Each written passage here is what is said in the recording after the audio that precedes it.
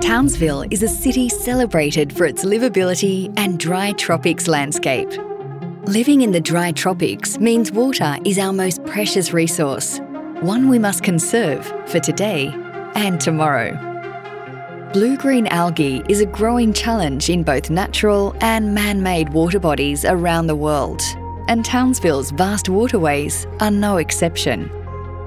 It's our commitment to provide safe, reliable and cost-effective drinking water. However, we can all make waves for water conservation. Let's start by understanding what blue-green algae really is.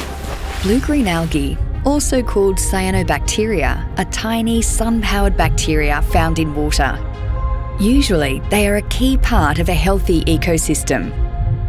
When algae in the water multiply rapidly, it creates a problem known as a bloom.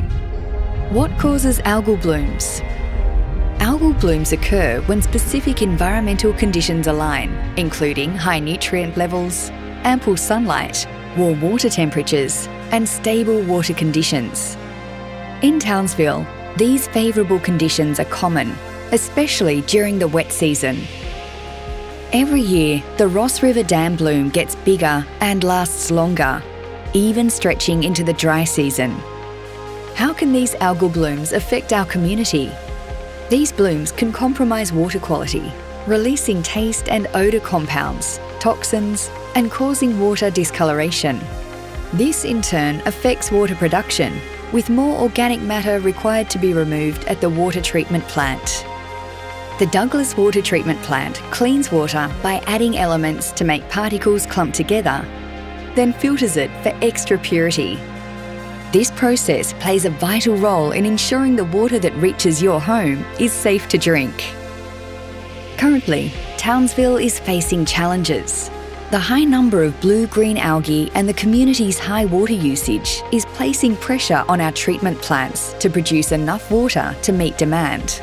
Although Townsville has some of the most affordable water in Queensland, treating this issue comes at a financial cost to the community.